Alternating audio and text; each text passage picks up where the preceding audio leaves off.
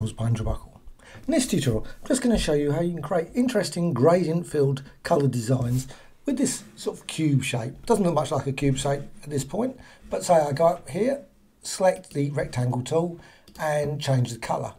And then you've got instant cube. Very basic cube, but a cube all the same. But you can also make it much more colourful just by going for a gradient. So these gradients here, just select the gradients like that. Now, there's an option here for changing it to radial, angle, etc. So you can go for linear. Now, I'm just going to go for linear at this point. You can also rotate that around. Now, you can create far more interesting gradient combinations by actually duplicating the layer. So I'm just going to quickly go to a layer and duplicate layer. Click OK. Now, you can't actually see the underlying layer now. So if I actually go over here, change the actual gradient like that, one of these Graphicxtras gradients, you can just go like that. You still can't obviously see the underline, but I can then go over here to the blending mode and I can go for like overlay, difference, and so on and so on. Also, I can go up here and I can rotate it, so I can rotate it. So again, you create some more interesting designs there. But one thing you can't do at this point, you'll notice you can't actually move the origin, you can't move it around, which is not very convenient.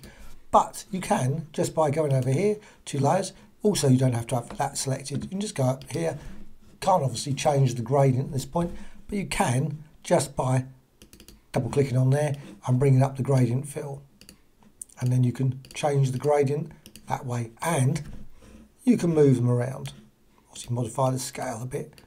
That. And again, you can also go for radial if you want and just change it. So literally thousands of different cube designs you can create just by doing that. And of course you can add more than just one. You can actually add another 3, 4, 5, 6 to make a very complex thing. You can apply the same on the other side if you wish. Now if you want to actually turn that into a smart object, you can select all of that and then just go to layer and so smart objects and convert to smart object. And there you have it, got a nice smart object. Now sometimes, and it does happen occasionally, that combination will not work. So you'll end up with you'll lose the gradient detail. And a quick way around that is actually to create a background. So if you've got a white background, it's just to create another layer with a white fill behind and then add that into a smart object. Certainly a way of a solution around that. And there you've got a nice smart object, which of course you can then duplicate, move around and combine. And if you want to, obviously you can resize, just change that to create an interesting sort of cube design. I hope you found this of interest. Thank you much.